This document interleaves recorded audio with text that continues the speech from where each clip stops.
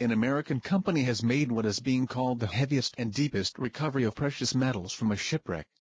The Tampa, Florida-based Odyssey Marine Exploration, Incorporated announced Wednesday that it had recovered 48 tons of silver bullion from the SS Gairsoppa, a sunken British cargo ship in 3 miles of water off the coast of Ireland. Between the Gairsoppa, torpedoed by a German U-boat during World War II, and the SS Mantola, sunk by a German submarine during World War I, Odyssey said in a press release that about 240 tons of silver may be recovered by the end of the operation.